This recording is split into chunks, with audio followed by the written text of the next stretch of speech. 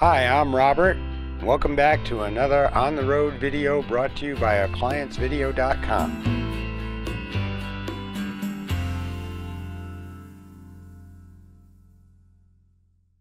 Stop. Before you begin any repair, unplug the appliance from the wall outlet. It is also recommended that you check for proper voltage.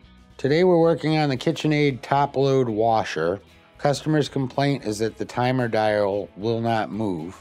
We've determined that the motor on the timer is bad, so now we're going to go ahead and replace the timer. The tools you will need for this repair are a number 2 Phillips driver and a 5/16 driver. To begin this repair, we will first make sure that the timer is pressed in. That way we can unscrew the knob. Set that aside. And then we're going to use 2 hands and apply equal pressure on both sides of the dial to pull it straight off.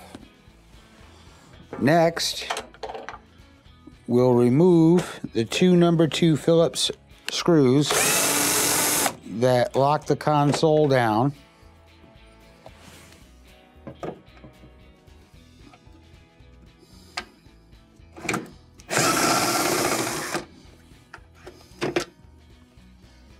Then we'll pull forward and up on the console,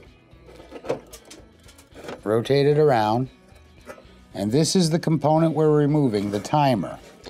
We'll need to support it with one hand while we undo the 2 5/16 screws on the front that lock it in place.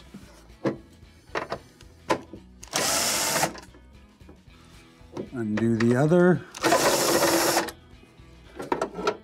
Roll the console back, and now the timer is out fully exposed, and we will disconnect the Molex plug on the timer, and your timer is removed. Now that we have a new timer, let's go ahead and install that. We're going to start by plugging in our Molex plug into the timer.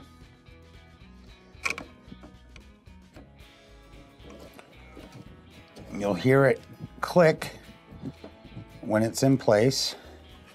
Then we're going to put the shaft of the timer through the hole in the console and bring the console back down and line up our screw holes with the holes in the front of the console. We'll take our first screw. It's a machine thread, so we're going to get it in nice and tight.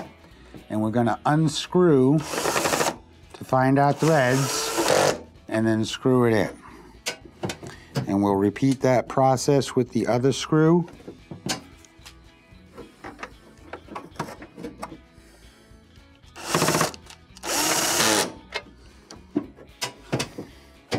Now we're going to lay our console back down so that these hooks go into these holes on each side,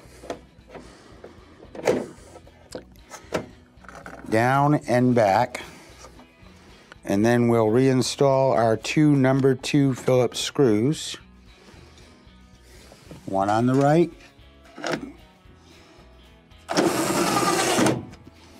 and one on the left. Now our timer dial has a flat or a D shape. So you look at the timer and here is your flat or your D shape, and it's over to this mark here. So you take your dial and slide it over, there we go, and press it all the way in. And then we'll take our knob